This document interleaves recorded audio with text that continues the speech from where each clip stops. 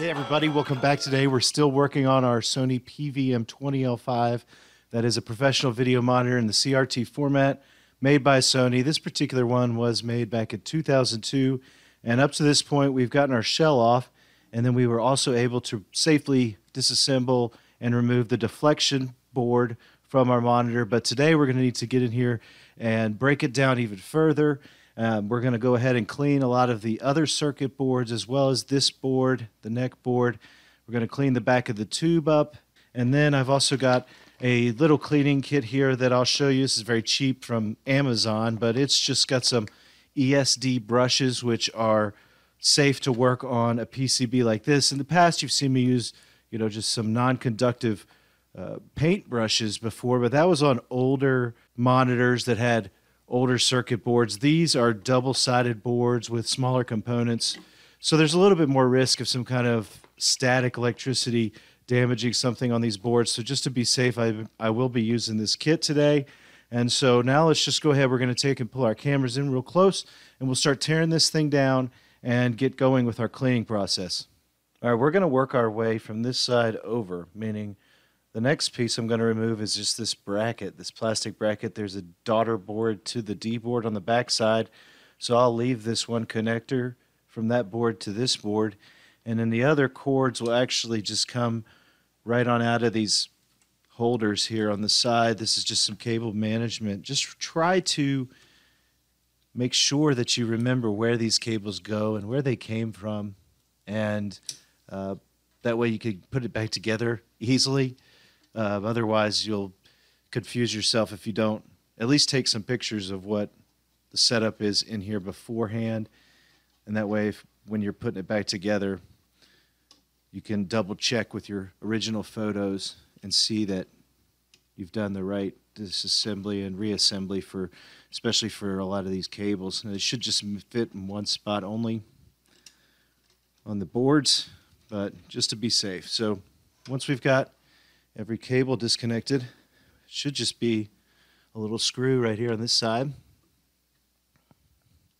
Now this plastic, surprisingly, on this monitor is in great condition. Normally this could be quite brittle from the heat and environment that these monitors are used to being in. The high heat tends to make these plastic parts just extremely brittle. Now you want to be careful too, because you've got an epoxied wedge here behind it, so it's kind of got to work it around just a little bit to work it off of there. So what's happening is the back side of this right here was getting caught on our rubber pad, but that's the line those up, so we can get this out of the way. This is our neck board, is right here. And if you look right in here where my finger is, there's a plastic holder in here, and this one has snapped. This bracket always falls apart. I've never seen it last. So if you get in here and just like that, this plastic pieces are broken, don't worry about it. It's not structurally important. The monitor will work fine without it, but just note that. So rather than attempting to unscrew that some more, let's see if we can get our neck board off. Yeah, see this arm on this side's broken also, which just leaves this one side, and I'm sure that if the other two are broken, of course it's not broken. Okay, so let's just go ahead and get our screwdriver.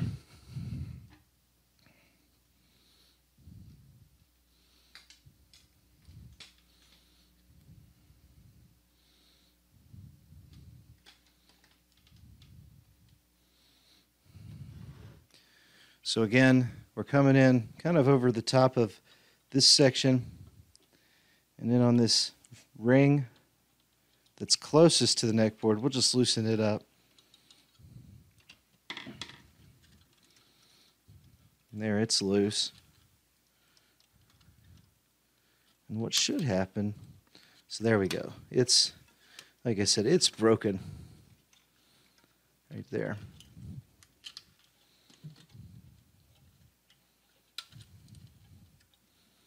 So don't concern yourself if this actually does fall apart. Again, this is very common.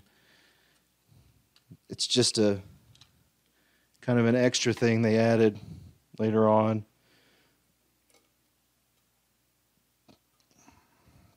But don't damage anything past this. That all is important because that's your convergence and other yoke ring adjustments. So just to keep the balance of the tube the same,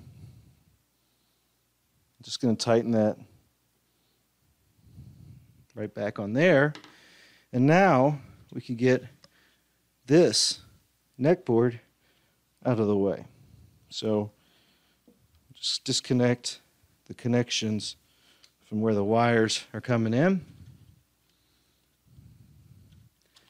And the neck board, if you want, and you're not comfortable actually taking the neck board up fully apart, which I don't blame you, it can be tricky, and you can, better to be safe on any of this than actually sorry. So I'll show you in a second that you can just leave what we've got here. This is the rest of our setup. We can leave this like this, and that comes and attaches to our flyback. Or, this plastic piece can split in half. This part, we can take that and pull that apart in half and then get the neck board off by itself. The problem with that is sometimes, again, when you're dealing with these old plastic pieces, you're putting stress on it, and if it doesn't go back together, you're going to be in some big trouble because that's a pretty difficult part to get. So for this job, I'm actually going to leave that and pull that with the main chassis after we get the rest of this out. That way we don't damage it any. So the next thing we're going to move on to is, now that we've got some room, we need to kind of get this input, our real input board out of the way, down towards the bottom. If you notice, a lot of cables that go into the board itself. So we're going to make sure that, again, we know how these cables are set up. That way when we reassemble our monitor, we'll do it correctly. But these all come from this other side, which is the board that we have not touched, over next to this expansion slot right here. That's where all these cables lead over to the expansion bay. So what we can do now is start taking the screws off on this, where we've got a lot of ground connections. And then we should just be able to slip this out of the way. The first screw is attaching our bracket right here. This is attaching our input board to our expansion slot. So let's get that screw out of the way.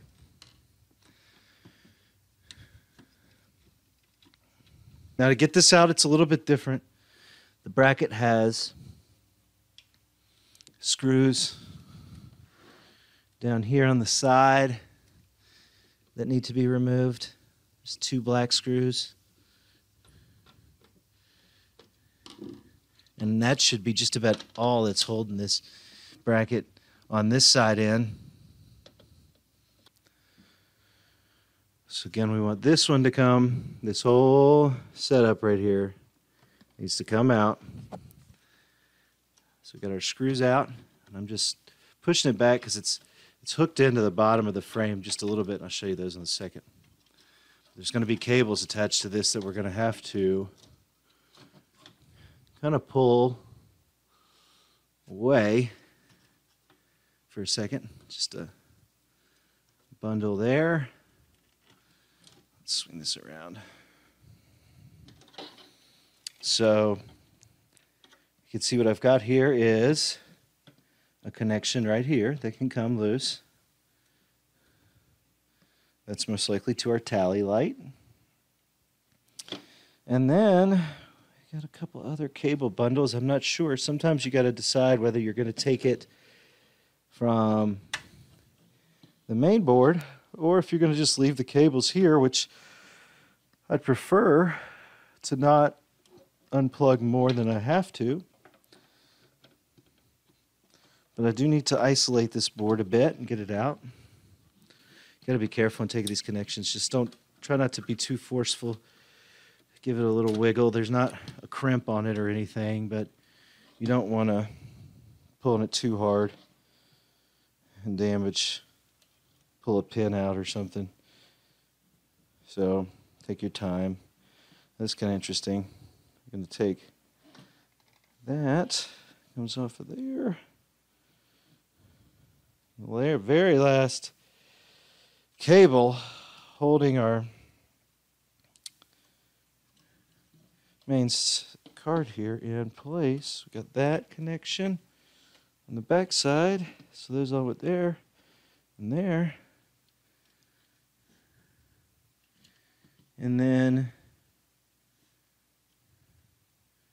we've got these on this other daughter board here.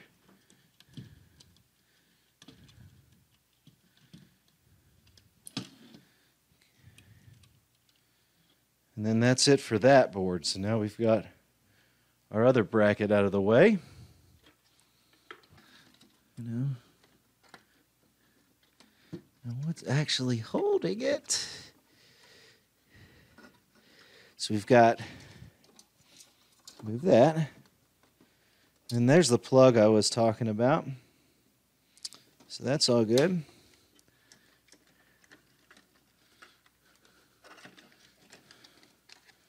And then, I know I can get that out of there. There we go. So it was just getting caught, and there's our input board.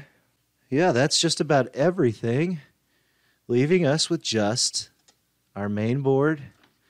Go ahead and put our neck board, which we left assembled together. Right here, we've got a screw. And I see a screw behind the flyback, which I will not be able to show you, but it is there. It's difficult to see, but maybe with this overhead camera view, you could get a little bit of a glimpse of where I'm actually trying to get into, and that's right down here. And it looks like this screwdriver is not going to be able to get down in there, so I'm going to have to get a different screwdriver to get that actually out of there. And I do have a shorter screwdriver, still a Phillips head screw, but that other screwdriver was just too big. So, ooh, what a screw. Goodness. Now I need to make sure that I've got all the screws out before I try to yank on this thing, because there probably is one more somewhere. So I think the best way to tell that, maybe to secure that neck board back for a second, we'll lean this forward and look at the bottom, because there's some posts. Post here, post here, post here, post here, post here, and post there. So that should be all of them. Let's get set up, hopefully, to get this out. You can just, there we go. Slide it back a little. Release the cables. Of course we need to release the cables. So that should be good. You can get that out of there. Oh, Sony. Sony. Baloney from Mr. Sony. So that's all of that. We've got some connections up here that we need to just get out. Get out.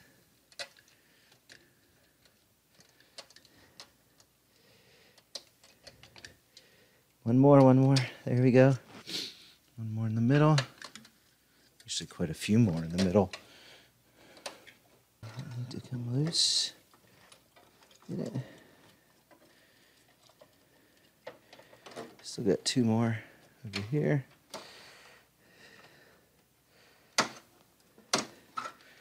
All right, finally. We have finally broken ourselves free.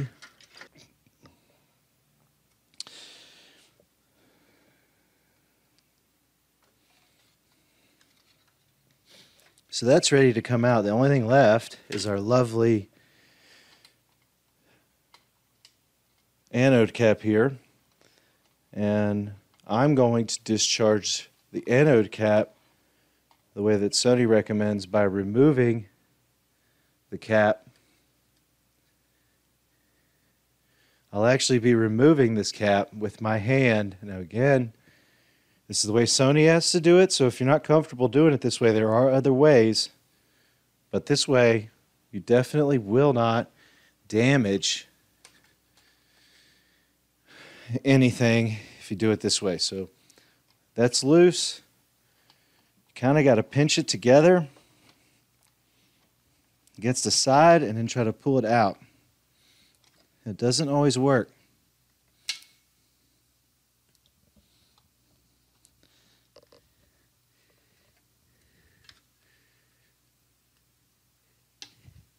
So I actually used the plastic piece on that to pinch that a little bit together. You see how those could be pinched together? So that, it could have a current in it. That anode cap could. So that's easy to discharge. We just tap that against the frame. Now, our tube itself has not been discharged. It could be discharged because there's a bleeder capacitor or resistor, a bleeder resistor in this. It should help it self-discharge, but it still hasn't. So we're going to remove this board, and then we'll come back and discharge it. But thankfully, finally, now we can get all of the main boards just out of our way. I actually forgot about one screw.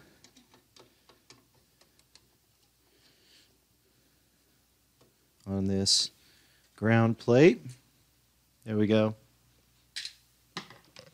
Now we should be able to fully get rid of all that, and we can get in here now and start cleaning.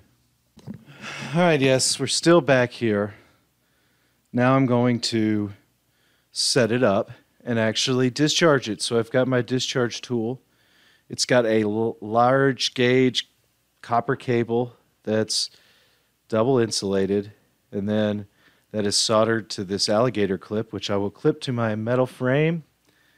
And really any part on the metal frame should be okay. So just make sure you get a good clip on there. Let's try it right there. We have our cable go free, and then what we're going to do is that cable's twisted around the metal end of this flathead screwdriver, and then electrical tape's on there. So essentially what it's doing is it's going to short the current, if there's any in this tube. It's going to short it over to the frame. So don't touch the frame. But if it does that, then all that electricity, what happens is it just dissipates in the frame, spreads out, and then goes away. Because what it's done is it's charged in that little spot, but once it gets a large area to spread out on, like a ground, then it'll go away. But as I thought, it's already discharged. So that's mostly what you would see on something like this, is nothing, not any kind of zap or anything, but it's always good to be safe. Now let's start our cleaning.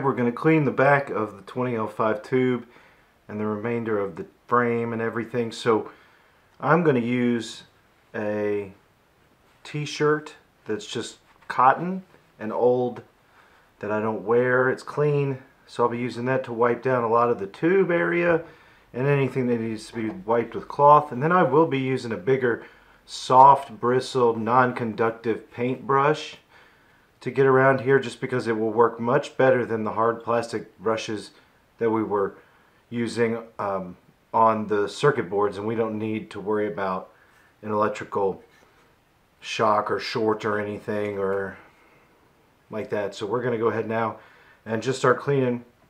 One thing to note is if you look at the back of the tube, there are lines where you'll notice it looks like a dull shade of something is painted. There actually is a paint on the back of these tubes, so don't wipe that area with any kind of cleaner or anything. You want that tube to remain dull and that paint to stay on there, but the rest of the area is safe to clean around. You'll see me doing that now.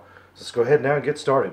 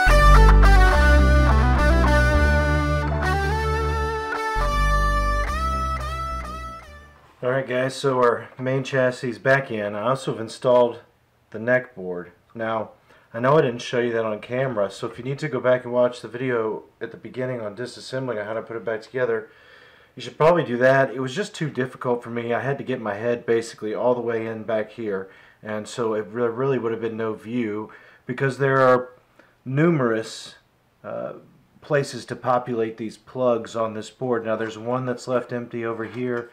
This one will go to the power input from our video input board, and then so that's what I'm going to do next. Is I'm going to get that board installed, and then the two side boards, and then we'll get it in here and get it all put back together.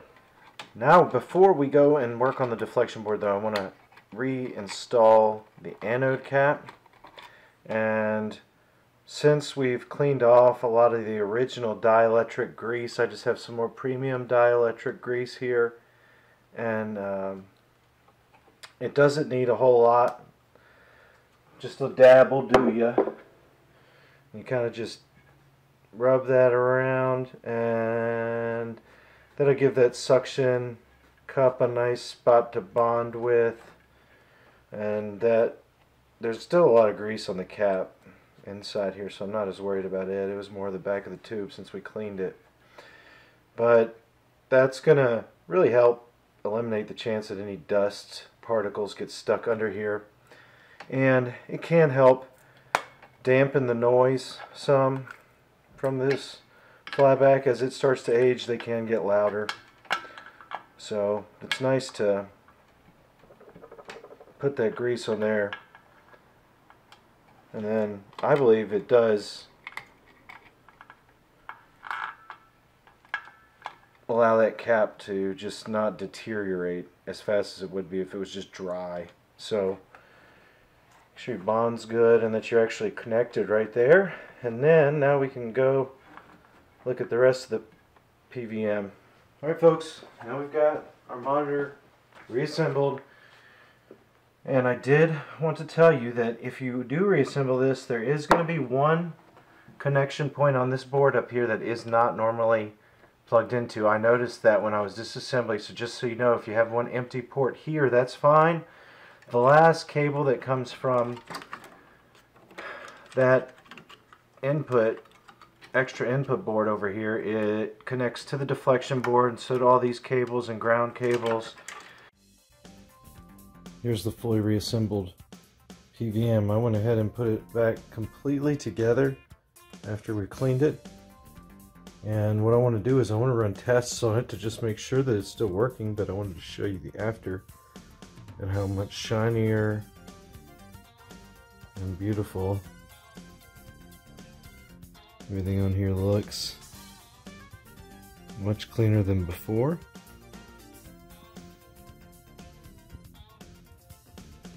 We still got to clean the front a bit. But as far as the board cleaning and quality checks, those are complete. There's some of the areas that were extremely dirty before. Sparkling clean. It's a good example. Back there by the flyback and by this heat sink.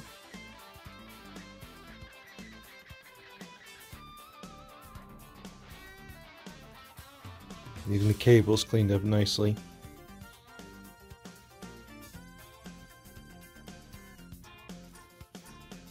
Let's get ready and we'll run our tests. So after such a rigorous cleaning, it would be wise of us to go in and test things out before we get too much further into any more servicing processes. So again, it's fully reassembled. All the wiring is properly managed within the monitor. And so this would be a great time to run some quick tests just to make sure everything's functioning properly. Now if we look in the back, I want to show you I've got RGB set up, and actually on this monitor it switches over to green, blue, red, and then we need our sync plugged in and then our mono audio, and that's run over here through RGB SCART to our Super Nintendo. And so we'll make sure to power the monitor on first and then we'll worry about the Super Nintendo. So everything sounds good for an initial power up. Power light is on. You heard the initial degaussing coil go. No sync showing up. And I know it's shaky there, but I explained that in the last video about the menu. If it's in 480i, which it is right now, it will look a little bit more jumpy than if it's in 480p. So what we need to do is make sure it's set up to receive sync. So again, press the menu button, press control on here, and then you'll press the menu button, go down. So let's turn it to RGB component. So I'm just pressing RGB component, and see it says it's in component mode. So let's hit enter on the right hand side, enter again, and then we'll press down to turn it to RGB mode. Press enter again, and now we'll press menu once, menu twice to back out of that. The next thing we need to do on the left hand side is press EXT sync, which just turns on external sync. So we have RGB component and external sync lit up on this side. So we're ready to feed in our video and see how it looks. Turn on the Super Nintendo. And obviously, like I said, we're going to have to do a lot of geometry adjustment on here especially right to left center and sizing, but our screen's working, tube's looking good. And if we just go real quickly here to our Artemio's 240p test suite, we can look at a couple of patterns. This being a good one, shows us all our colors. Now, you're not going to see it as great on the screen, but we'll get plenty of before and after shots of how this is calibrated. And we'll run through some more adjustments and features on this particular monitor and kind of how you get into the service menu a little bit deeper and change things. And then there are a couple of things on the inside that you might end up having to adjust. So I'll briefly explain those in that adjustment section of the next video and show you that if it's necessary. But for right now, we're going to power this back down, and that's going to do it for this long video. All right, so there you have a thorough teardown of the interior of this CRT, and then we've gone and cleaned up all the circuit boards very thoroughly. That's probably the most thorough cleaning job I've ever done on a circuit board, and the brushes seem to perform pretty good for how cheap they were and how little that kit actually costs. So if you are looking for a cheap solution to getting a good clean on your circuit boards, that's definitely safe and inexpensive at about $12. I would just recommend maybe trying to think about or investing in another method to get safe compressed air onto your boards without just having to use computer duster cans. I do have quite a large industrial grade air compressor actually here with a filter on it, so it filters out any potential water into that filter, because sometimes when you use compressed air you can get moisture in there, and you don't want moisture obviously in electronics. So those are just some things to think about, and that's a reason why there are specific tools for use on electronic circuit boards when you're using compressed air. But that's going to pretty much do it for this video. Thanks for hanging out this long and just checking out the unbelievable design on this. Again, it's very cramped and more compressed, and it's attempting to do things on the level that a Sony PVM would do.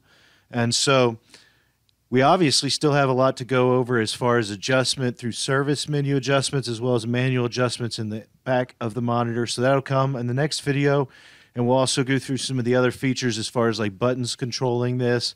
And we may even remove the anti-glare layer on this one because it does have a small mark on it. And so I need to talk to the owner and see if he wants us to remove that. And I've also got another small upgrade idea for this one that I've talked about before that will actually give it kind of a little extra boost. And we'll talk about that in the next video too, and hopefully kind of wrap things up on this if possible. But I'm not promising that it won't take at least one, maybe two more videos to completely give all the attention that we need to, so that you guys can know everything you want to about the Sony PVM 20L5 without actually having to go in and read the 200-page manual that Sony has on this. Although I do recommend checking out that manual, and I will have a link to that in this description for this video. But hey, thanks again for joining me today. I'll see you guys next time with some more retro content.